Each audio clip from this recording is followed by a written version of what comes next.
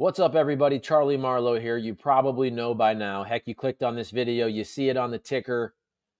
Cardinals signing Matt Carpenter to a one-year deal. What do you guys think about this? I don't know. Make it make sense for me. I'm trying to figure this one out, just like you.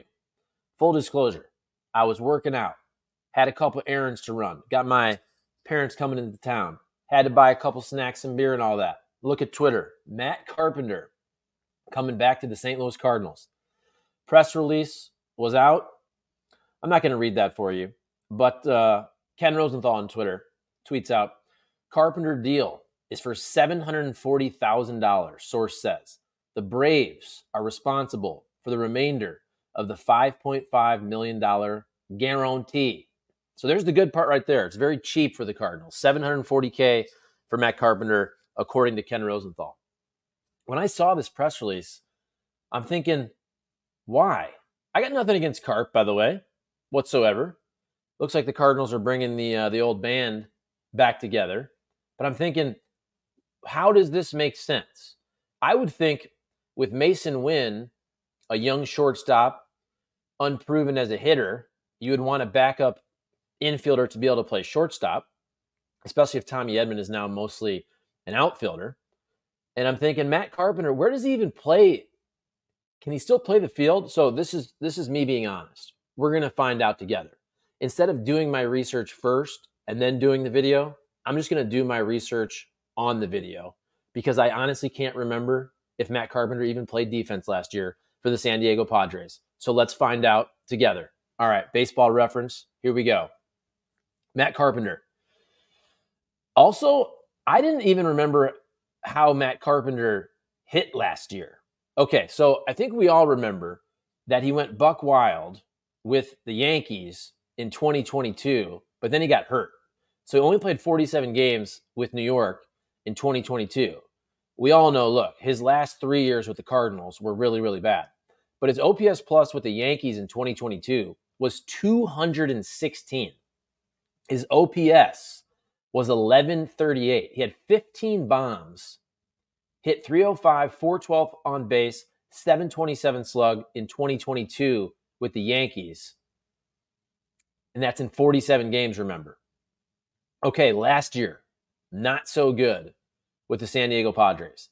An 81 OPS plus. So he's 19% below league average as a hitter. Played in 76 games. Batted 176. On base, 322. We know the man can always walk. He'll always find a way to walk. His OPS was 641. I don't get it, folks. I don't get it. So this is his age 38 season for Matt Carpenter. He just turned 38 in November. Obviously, we all know, played for the Cardinals for a long time. 11 seasons. He was great with the Cardinals. How many All-Stars? 3 All-Stars. One Silver Slugger in 2013. Had that amazing year in 2013 where he led the league in runs with 126, led the league in hits with 199, led the league in doubles with 55.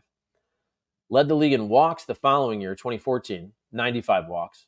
Led the league in doubles 2015 with 44 doubles. This guy's gotten MVP votes with the Cardinals, 4th in the MVP in 2013, 12th in 2015, 9th in 2018. But that's a long time ago, folks.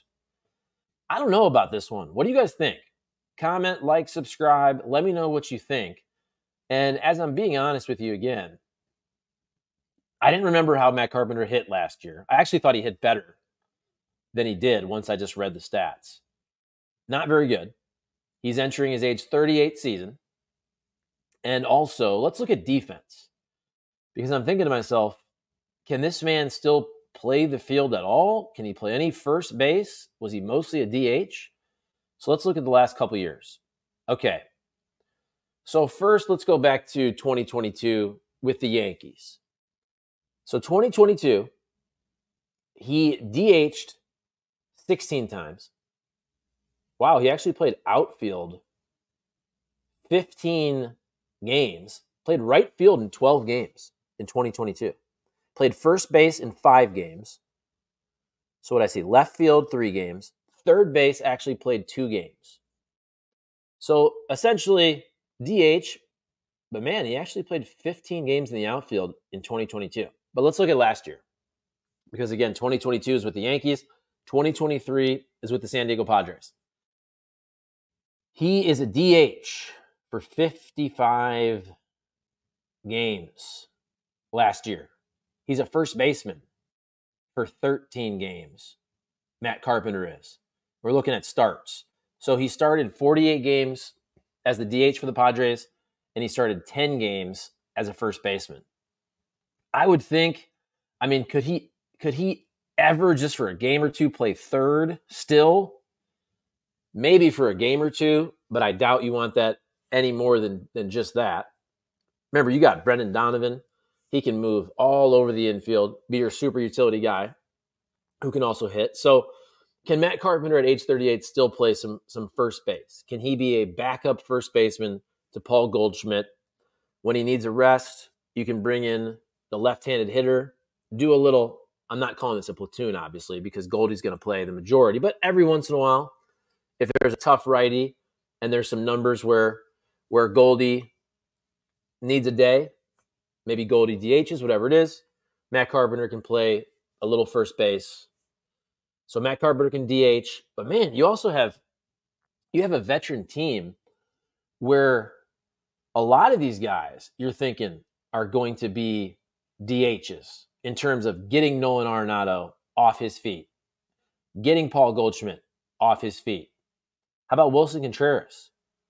And what if Ivan Herrera also becomes a really good catcher, and all of a sudden Herrera's catching a decent amount of games, and Contreras will still catch, obviously, hopefully the most games, but is Wilson Contreras going to DH a bunch of games? How many at-bats can you really find for Matt Carpenter? I mean, pinch hit type guy? What do you think? Obviously, it's very cheap, so it is what it is there. I'm trying to make it make sense from a roster standpoint. And let me look, by the way. I'm trying to think of guys like Arenado and whatnot, like how many games they DH'd. I know I looked at this a couple years ago. Okay, so Arenado last year DH'd 15 games. Let's look at Goldie. Paul Goldschmidt. So I'm just trying to kind of carve up DH opportunities for the Cardinals to see if Matt Carpenter can slide in there a little bit. So Goldie DH 21 games. So between those two, that is 36. You're getting close to a fourth of the games DH'd by those fellows right there. Let's look at Contreras. Wilson Contreras, which you got to think also that he will DH a little more because Kisner was your typical 50-game backup in a typical healthy season. We had John Mozeliak on the radio show, Hot Take Central, 590 The Fan. He doesn't want Ivan Herrera to be that. Hopefully he plays more. I don't know how many games that is, but Wilson Contreras DH'd 30 games last year. So just between Goldie, Arenado, and Wilson Contreras, if my math is correct, that's 66 games DH'd. You can rotate a bunch of other guys. So Matt Carpenter, I mean, you can find a couple games for him to DH, but I don't know. This one doesn't really make sense from a roster standpoint to me. I understand the nostalgia, and Cardinal fans are going to be mad for me even saying that. Matt Carpenter was a great Cardinal for years and years and years. The last 3 years were really rough. I even felt bad for the dude. He was making a lot of money, but still, he was not hitting. Fans were pissed. I was happy to see him go to New York and turn things around and be good. I don't know. I don't understand this move from a roster standpoint. I get that it's cheap. I'm not going to complain too much. I guess anything you get, if there's any type of positive for Matt Carpenter, it's all good.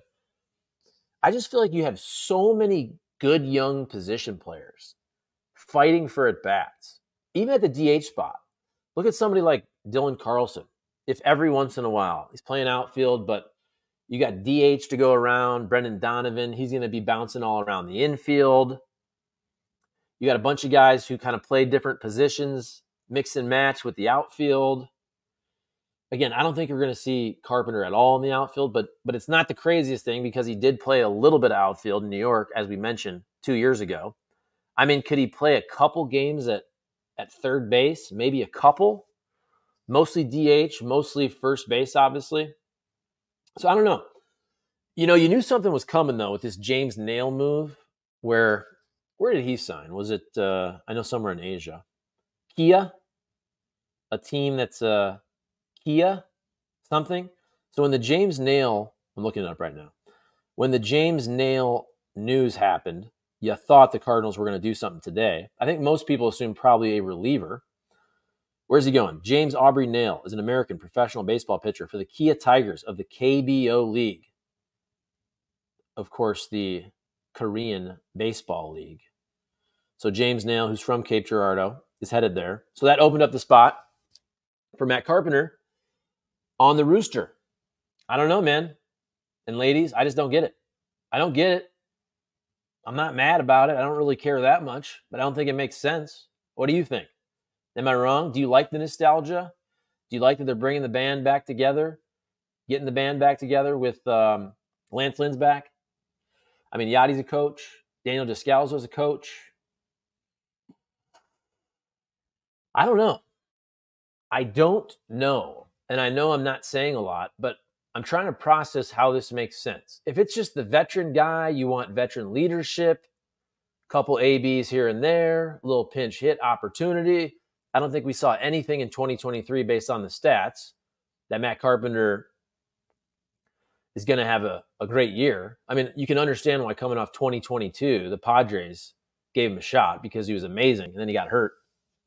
I don't know, folks. I'll keep this short. I'll keep this video short. Breaking news. I got a lot to do. It's my daughter's birthday, by the way. It's her 6th birthday. So we're trying to do birthday stuff also. But Matt Carpenter, 1-year deal. It's not very much money. As I mentioned earlier, Ken Rosenthal, $740K. The Braves are paying the remainder of the $5.5 million guarantee.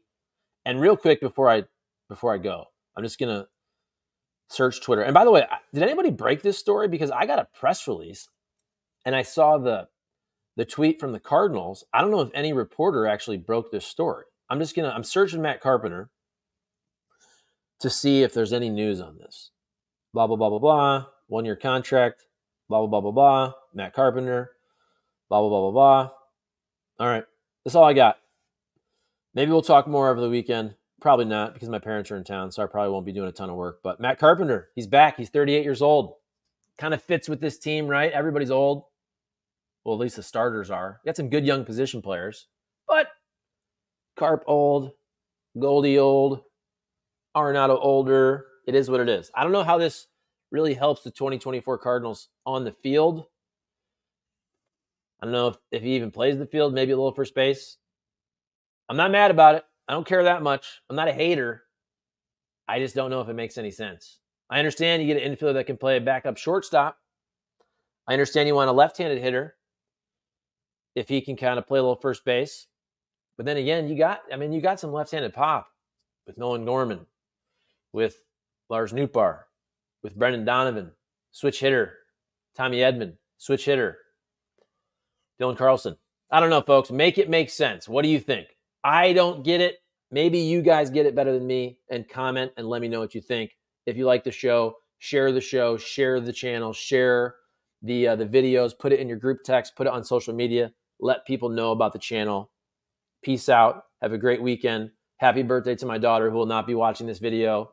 Happy birthday to any of you if it's your birthday as well. And see you later. Matt Carpenter back with the Redbirds on a 1-year deal. Peace out.